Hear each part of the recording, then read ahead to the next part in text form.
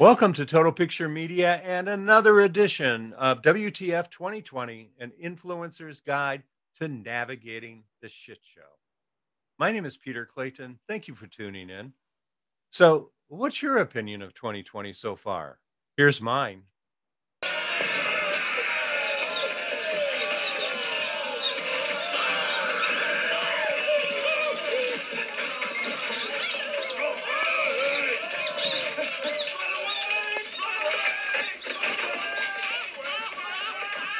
Between COVID 19, climate change, Black Lives Matter, a government in complete disarray with no leadership, no conscience, no integrity, no honesty, it feels like we're adrift in a sea of daily, oh my God, what happened now? For me, the media noise has become just too much. And after Ruth Bader Ginsburg died, I had to just tune it out to stay somewhat sane. On most days, I write in my journal, avoid social media, avoid the news, stay focused on what you can control and contribute, and don't get lured in by shiny objects. So here's what the fuck 2020. I think the group of influencers, thought leaders, subject matter experts, innovators, and visionaries I've invited to participate in this series can give all of us some inspiration, a renewed sense of purpose, or at least some hope. I'm delighted to welcome back to Total Picture Media Craig Fisher. Yeah, Fish Dogs. Craig is the founder of employer brand and recruitment tech process strategy firm TalentNet Media. He's led global marketing, employer brand, and recruiting innovation at Allegis Global Solutions, North America's largest recruitment process outsourcing and staffing company.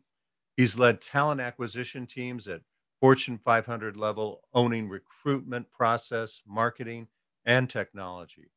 His digital branding methods have been adopted as best practices by companies like LinkedIn, Toyota, Yum Brands, Microsoft, and many more. He's the author of Inbound Recruiting and a popular keynote speaker at tech, social media, HR, recruiting, and sales conferences worldwide. And who the hell knows whenever we'll see those again, right? One of the questions I actually have for Craig. So, Craig, it's great to see you again, even if it's over Zoom. Thanks for joining me. It's great to be here. How are you doing? This is a wonderfully weird situation we're in.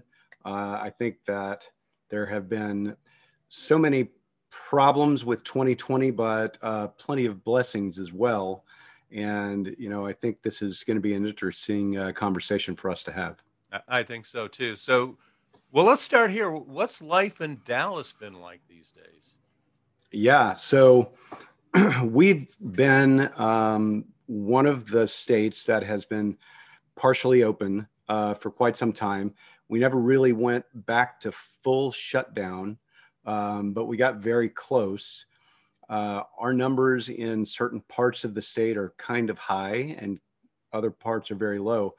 But we have to remember that Texas is the size bigger than Europe, let's say, right? So Right. it's not all one thing, but North Texas, my kids have been in school since late August, Wow.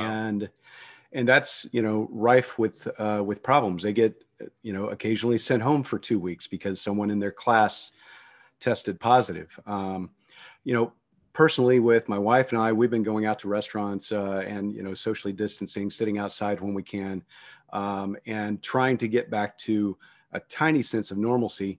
This last weekend, we just drove to hang out with some friends in New Orleans, where they bought a second home to get away from it all in the Garden District there. And honestly, it was nice to just be on the road for 8 hours and not at our house. Yeah. So, yeah, that's kind of how we've been hanging out. How about you?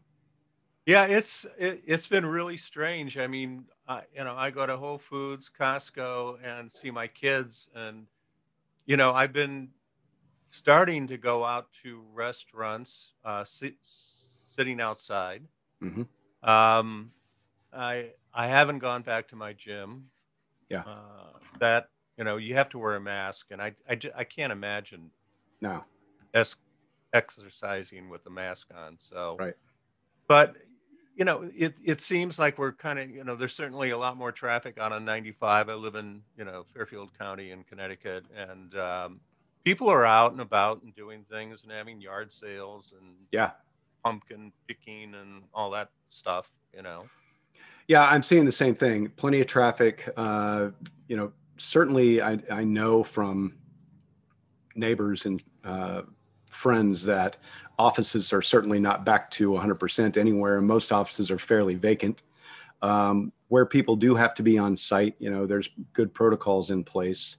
But I'm fortunate I live at Grapevine Lake, so I've got outdoor places to exercise, and I've been a work from home guy for many, many years. So I've got a gym in my garage, and I'm very well prepared for all of this. And, I spend a whole lot of my time when I'm not on the road speaking at events or, on site with customers just like this.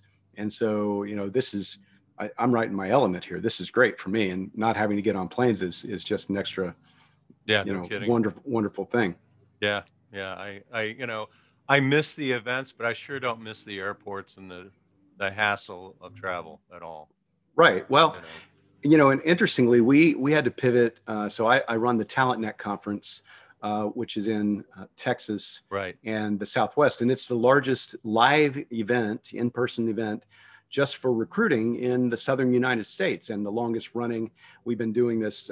This is our 11th year hosting an event in the fall in Dallas, and in the spring on the first day of South by Southwest in Austin, and always at a major employer's headquarters. So last year in Dallas, we were at Toyota's headquarters. This year, we were supposed to be at VRBO in Austin in the spring, and we had to push that back and create a virtual event.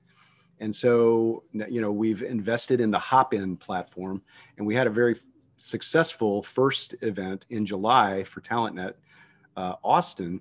And because of that, a lot of other organizations started asking me to host and produce their virtual events, because that Hopin platform is expensive. It's a great experience. It's almost like being in person with your friends because of the amazing networking and other things feature rich built into it. But we hosted the ATAP, the Association of Talent Acquisition Professionals Global TA Day in early September, which was a 14-hour event. Wow. Covering all time zones, 82 speakers. And so the logistics of getting all the speakers tech tested beforehand, and then running that event and speaking. I had to do 3 different presentations myself, but I also had to be at the helm from about 3 a.m. my time till 6 p.m., 6:30 p.m. my time. And so I was quite the zombie after that.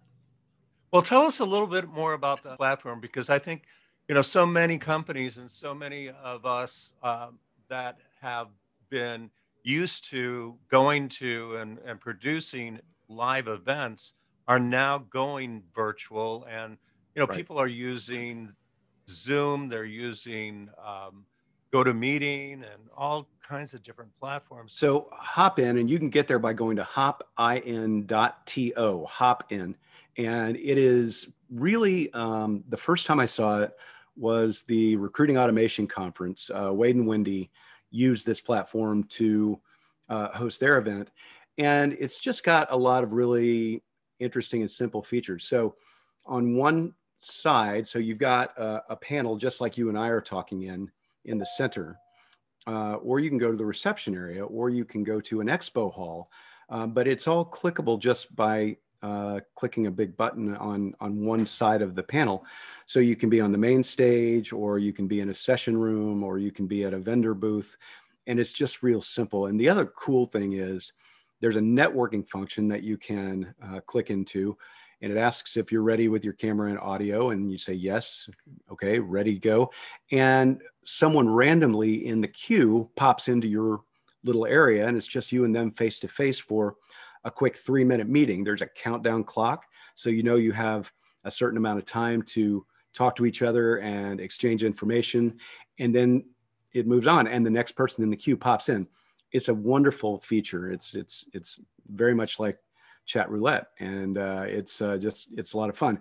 And so the whole feeling of being able to walk into one session and then, take the notes you want and then leave and walk into another session that's going on is very lifelike. It really feels like you're at a conference. And let's be honest, live events were starting to get live streamed everywhere already, right? Mhm. And I feel like even if we were in an office together or in an event together, we might very well be watching the other session on a phone or an iPad, or in an office together. We're doing this most of the time instead of actually meeting in a conference room, because in big organizations, conference rooms are at a premium. They're hard to come by. So this is already happening, I think. You had mentioned your TalentNet Live Dallas 2020, which is November 20th. Tell us a little bit about this and how many people are going to be participating and who some of the featured attractions, guests, speakers are going to be. Yeah, so this is going to be an interesting one. We'll have several hundred people participating in this. Last year at Toyota's conference center, we had 350 people live, and that was it would have been more, but due to the room constraints, that's what we had. But now that we're virtual and anyone can participate, we'll have several hundred, which is great because we're also able to. We don't have any cost constraints. Invite people from all over the world to speak. So it'll be a little bit more of a global experience than just a regional one.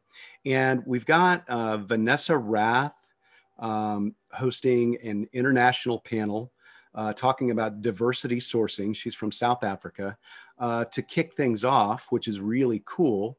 And so, those enterprise organizations that have global teams and global organizations will be able to get a taste of what it's like to recruit in those odd regions where you don't necessarily have sourcing coverage. You don't necessarily have an office or teams in place, or even if you do have an office, maybe you've only got 10 employees and very little hiring, but they still are noisy and require attention. So we're going to get a little of that, which is really fun. We're actually going to have a HR famous session with the Fistful of Talent crew. So we'll Cool. have Chris Dunn and Tim Sackett and Jessica Lee and those folks actually hosting basically an HR famous podcast live on the air on video while we do it. We're going to have a recruiting animal show while we're doing this, which is amazing. So he's going to have 3 different guests and his whole crew on to do a session during the event. And then we'll have the regulars from Dallas. It'll be me and Jim Schneider and Jim Durbin and, a lot of the faces that you see at TalentNet every year. Tin Cup, I'm sure, will be here. And, all of the wonderful, smart ladies that we have in the area. A lot of my talent acquisition leader friends will be on as well, hosting various panels and sessions. So it's going to be from 11 to 6, and that includes happy hour. We'll probably end up going to 6:30 on that Friday, and it's going to be a lot of fun. So people can find out about that at TalentNetLive.com. One of the disconnects I've seen in a lot of these virtual events is the happy hour, the cocktail hour, whatever you want to call it.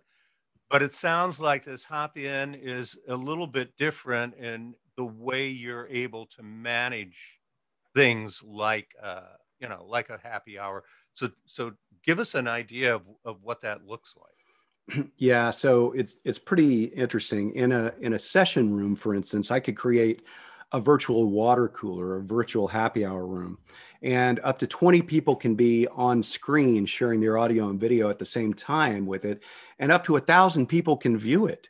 So when people need a break, they can turn their camera off and someone else can pop in. And so from that perspective, it's a little bit Zoom-like, but it's just easier to navigate. And from what I've seen, there are generally fewer technical problems with people not able to connect and not able to share their audio and things like that. So I think it's going to be, well, what we've seen in the events that I've done is it's a really fun, feature-rich environment to take place in. And people really enjoy grabbing their drink at the end of a Friday after a long day and having a toast. So we're actually hosting another one on Thursday for Visage.jobs. Uh-huh. This is a platform where you can crowdsource sourcing. They actually sponsor my podcast, Inside Talent at insidetalent.org. And they are hosting a global sourcing festival on Thursday morning of this week. So there's another opportunity. It's free. You can see about that at visage.jobs. So join us there if you want a sneak peek at what the Hopin platform looks like. It should be really fun. One of the advantages in producing virtual conferences, you can book a whole bunch of presenters from all over the world and not have to worry about paying for the airfare, the hotels, the food. It's a really unique advantage, and this is something, Craig, that I think everyone is going to get familiar with and get better at. Yes. So I'm wondering what the hell is going to happen to conferences, live conferences, especially the scale of, HR Tech or Mm-hmm. Unleash or Sherm Annual with 25,000 people. Are we ever going to see anything like that again? Yeah, so those things are in the most danger in the short term, right? I mean, certainly there's millions of dollars in revenue at stake across these organizations. And, you think about a CES, for instance, right? The Consumer Electronics Show. That's like $1 billion industry, right? That just That's right. hosting those events, something crazy like that. And so I don't see us getting together like that in 2021. I really don't. I think that what we're going to be dealing with COVID coronavirus is a year long more of very high caution. At some point, we'll all have gotten it, or it'll be diluted enough that it's not such a viral threat all the time. But until we have working regular vaccines and rapid tests that are approved by the FDA, there's going to be a very tricky, scenario to try to get thousands of people in a room. I think we'll see more regional conferences where we can space out a few hundred people in a room. Right. And I think that's going to be the trend, because there's no way we can go to an expo hall. If you think about even going to the farmer's market right now, you bump into too many people. It's like employers who intend to bring everyone back into their offices. They're going to have a hard time hiring and competing for talent, because we are now, even if there were no COVID after this, we'd all still be really, really sketchy about going in and sitting in a bullpen full of coworkers where everyone's touching the same things and there's no masks, there's no partitions. It would be, for a lot of people, a really dicey proposition. Yeah, absolutely. I mean, all you have to do is look at movie theaters, Right. and the challenge is, Hollywood is trying to get people to come back into movie theaters, even with, 50% reduced audience. People just aren't willing to take that risk. Yes, and so I think that there's a real unique opportunity there, and you can tell by my background here, I'm a media buff, right? I mean, this is my thing, and so I'm big, into what's going to happen with movie theaters, and I think they become sort of conference venues, or you can actually rent out an Alamo Drafthouse for a private screening of things right now, and so there are ways to utilize these spaces that aren't the traditional model, and I think because of streaming technology and because of the low cost of a large flat screen TV, we changed that model to where we're having movie parties, at people's homes, and you do pay kind of a premium to do it.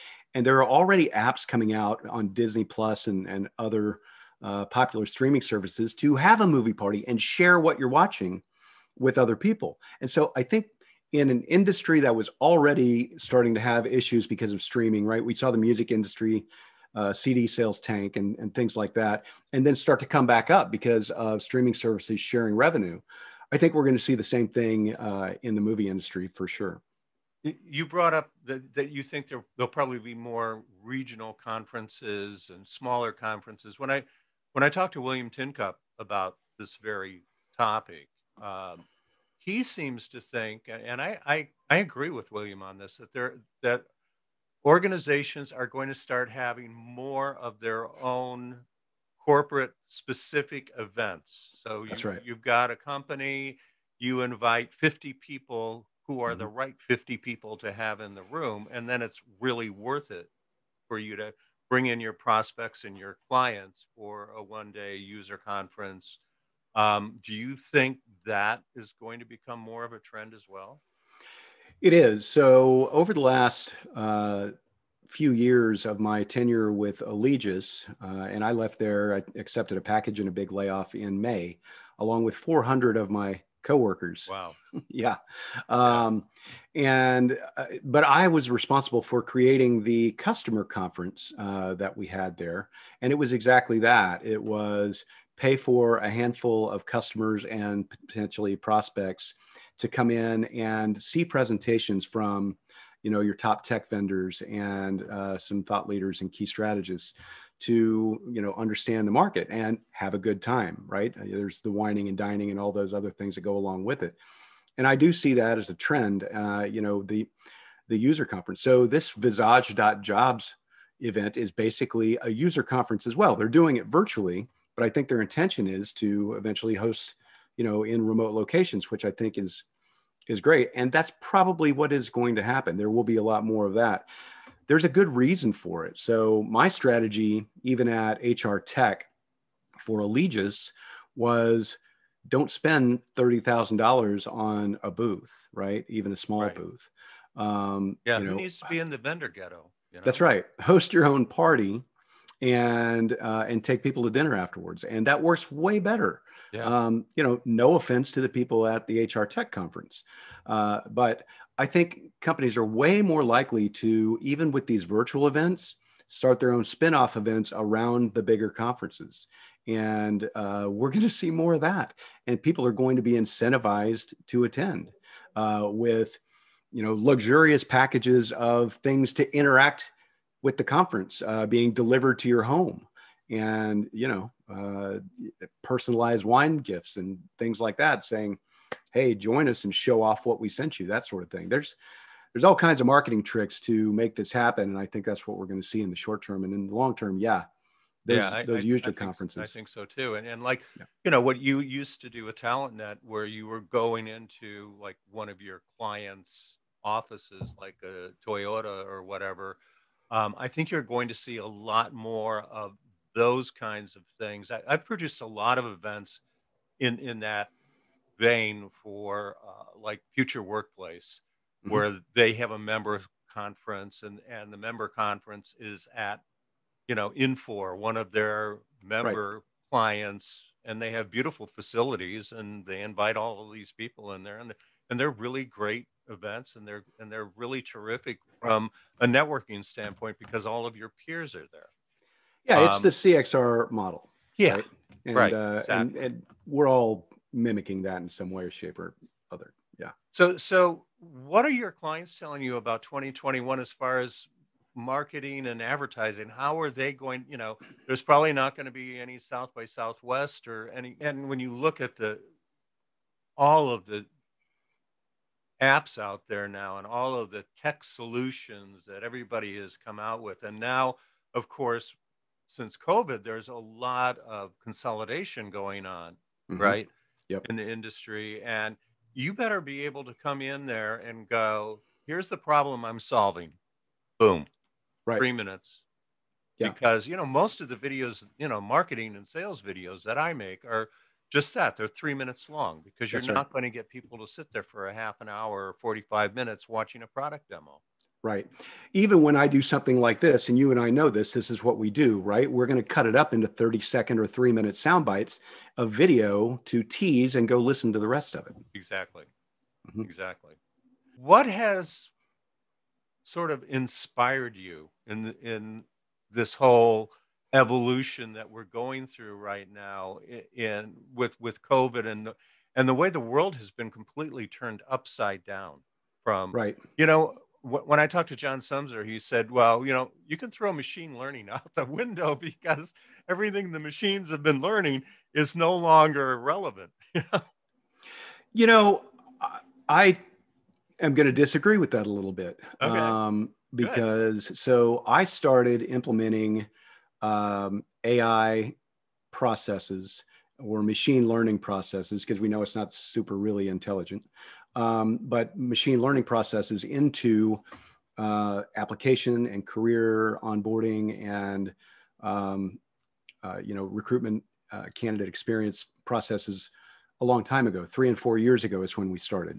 So my organization, my consulting team at Allegis, started implementing, Olivia and some of these other chatbots into employers' processes quite a while ago. And at first, they weren't very good and they weren't very smart, because what employers started doing is the same thing they do with a lot of software implementations, which is strip out the services layer. They think they're getting cheated by that, right? It's the SAP model. We'll give you our free software, but then we're going to charge you $1 million a year for the services.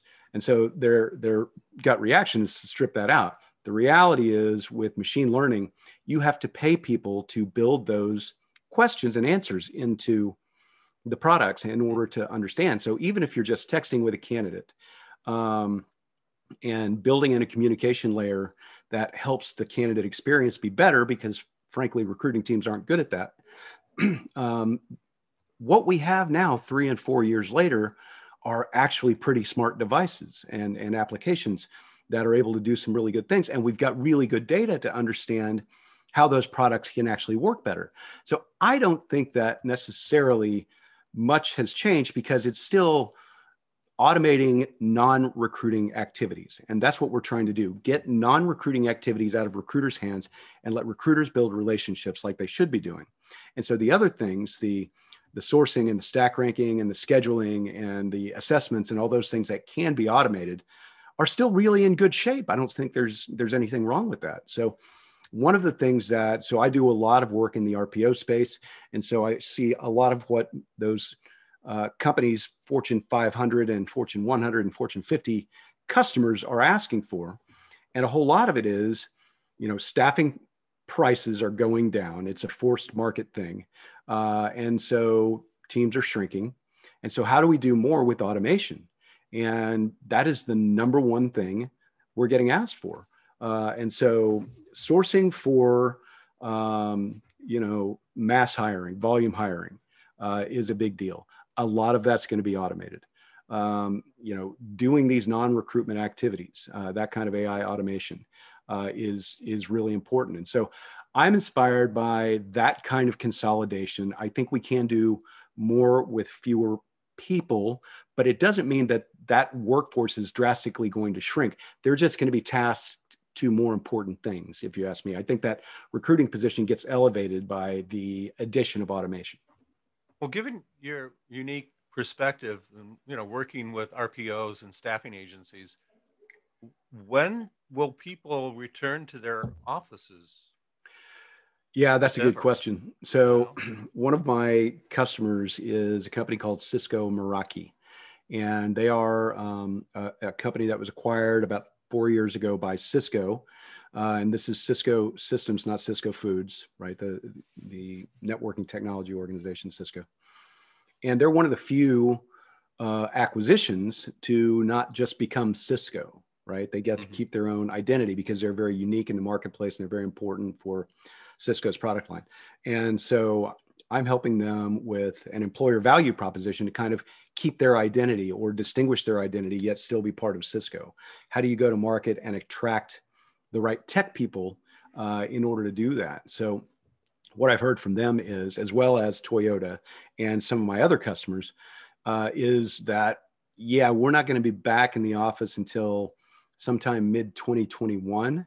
And even then it's going to be optional or every other day or, things like that, in shifts, but mostly it's going to be the option. And I think the forward thinking companies are doing it right if that's what they're doing, because let's face it, there is a percentage of the US population that doesn't feel a threat by COVID. They're like, fine, I don't even need a mask.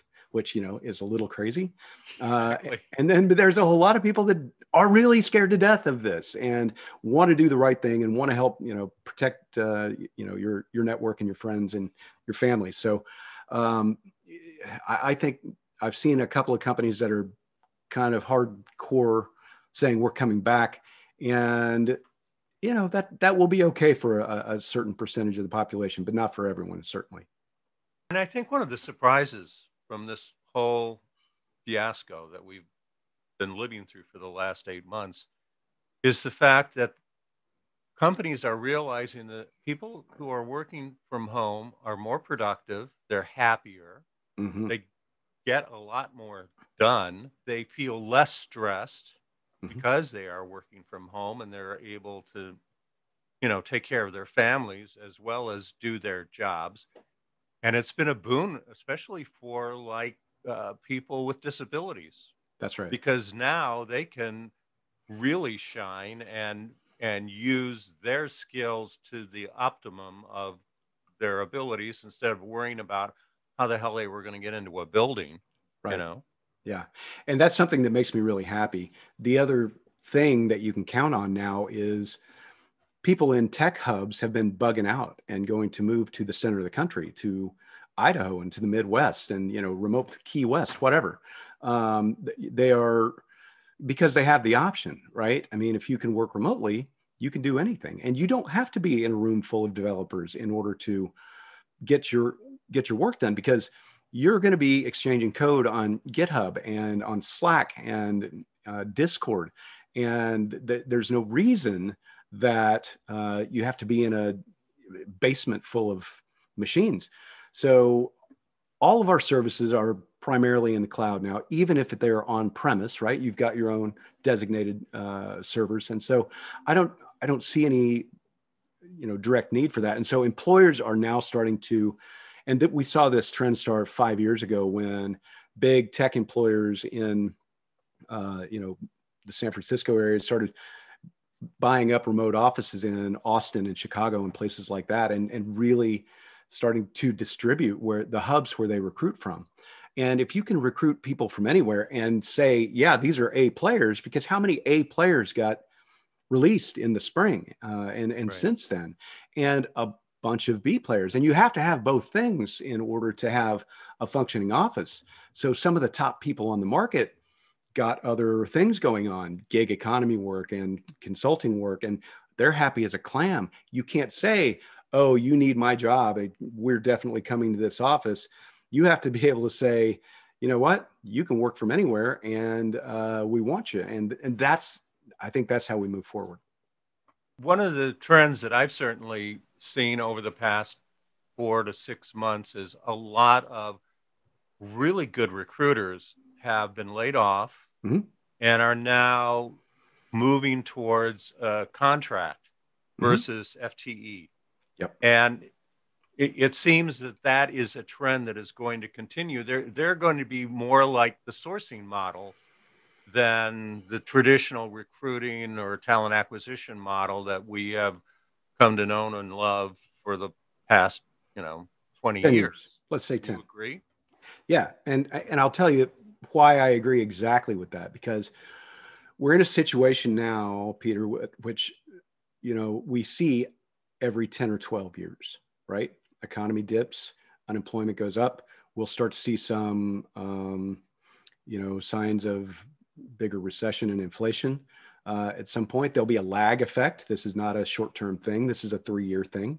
And when that happens, very often full-time employment goes down and contract employment goes up. Staffing firms know this. We see it Right. all the time, right? We see a lot of these cycles. And so that's what we're seeing now. And because you and I see it in the recruiting space more than anything else, we're seeing, you know, kind of the net effect of that.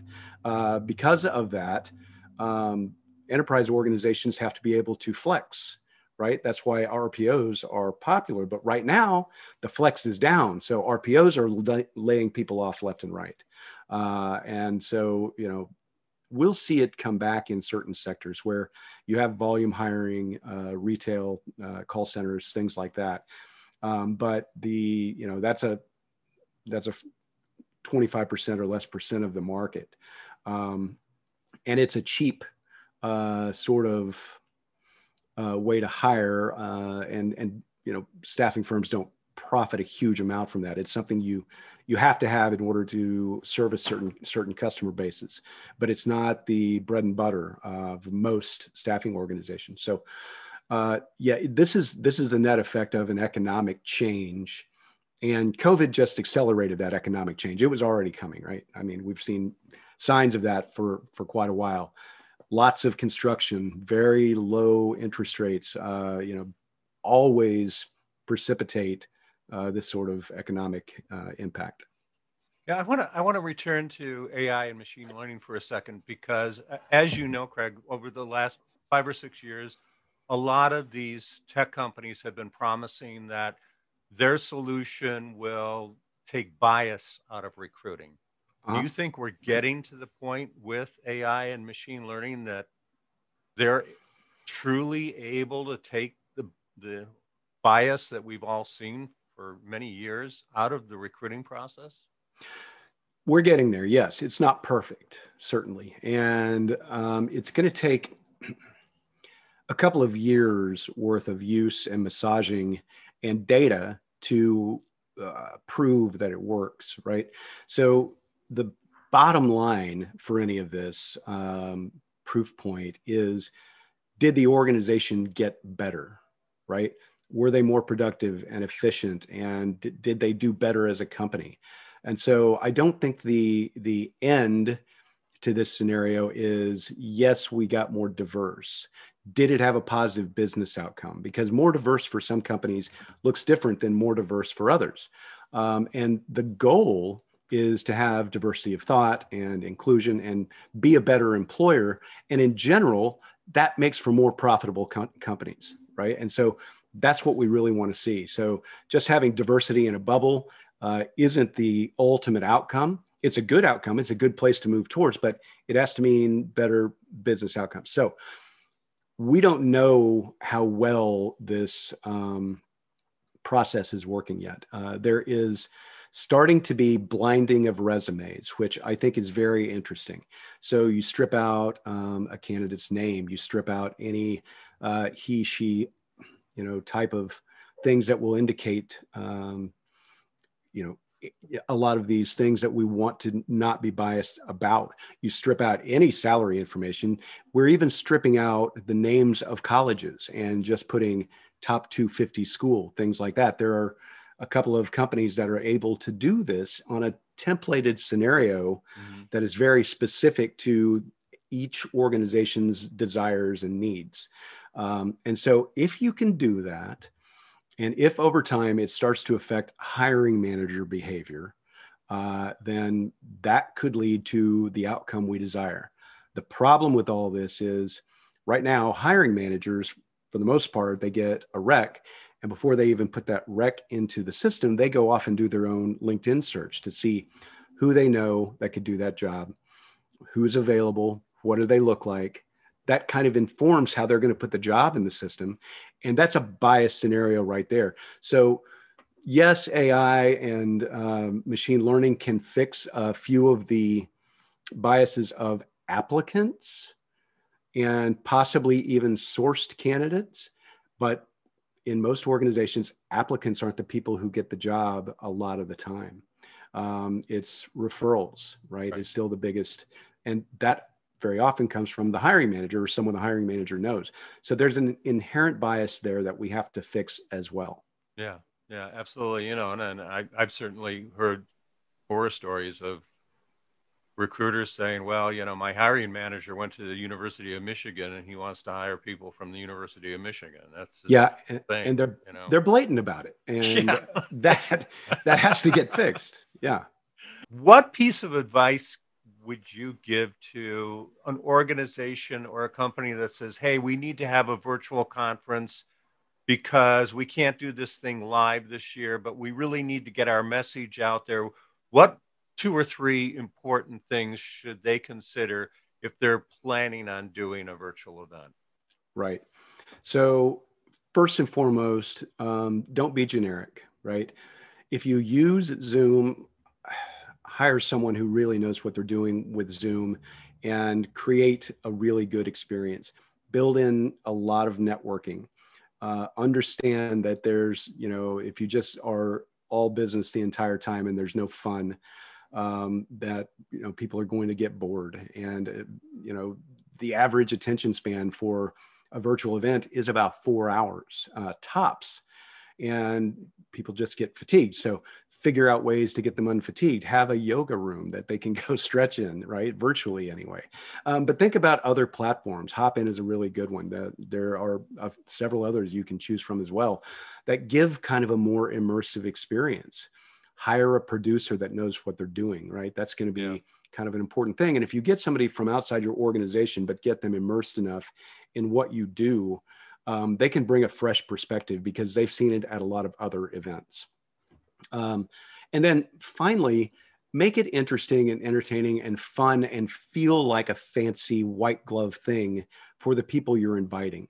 Send them some physical things to attach them to the virtual event by mail. There are all kinds of great apps that you can do that with now. And, you're not spending $20,000 on a venue, right? That's right. And don't think of that as pocketing the money. Spend some of that money to make the event really special. Craig, I really appreciate your time today. This has been a fascinating conversation. Just one last thing. What would you like to leave our audience with? What have you gleaned over the past 8 or 9 months that you think is important to share? So we're all employees of either ourselves, our own, gigs, or some employer, right? Even if you're unemployed right now, you should be starting your own LLC and researching the companies that you want to work for and publishing that as work, right? The research that you do. And so we're all working, for someone, even if it's ourselves or prospective customers.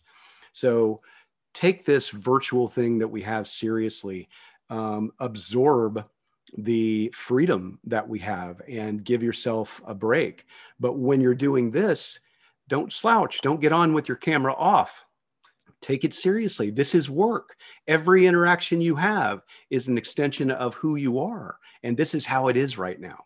So invest in some good lights and a decent camera and a great place to set up and distraction free so that you can look at the camera and people feel like you're engaging with them.